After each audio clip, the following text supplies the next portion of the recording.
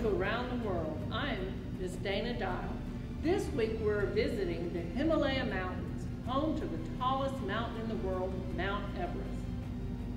The Himalayas have many of the world's highest peaks. It's surrounded by 5 countries: Bhutan, China, India, Nepal, and Pakistan.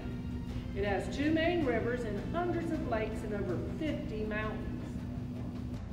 The population is over 52 million people and a large variety of animals, including the snow leopard, the tear, red panda, black bear, pika, marmot, wild jack, and monkeys. The Himalayas have the 3 largest deposits of ice and snow after the South and North Pole. Mount Everest, the tallest mountain at 29,032 feet above sea level, was named after the British surveyor Sir George Everest in 1865. He didn't want the mountain to be named after him, but the British Parliament did it anyway.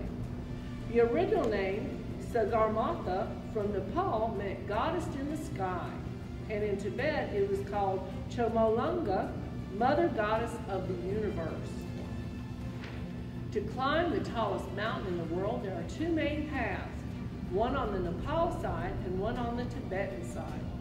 The climb is not as hard as the altitude sickness, the freezing cold, wind, and avalanches. Over 300 people have died trying to reach the top. As we said before, there are many animals in the Himalaya Mountains, but not at the top of Mount Everest. At 22,000 feet, they found a black jumping spider that eats frozen insects. The wind blows in its direction. And birds may fly this high, but they never make a nest. Now to Miss Holly on Mount Everest.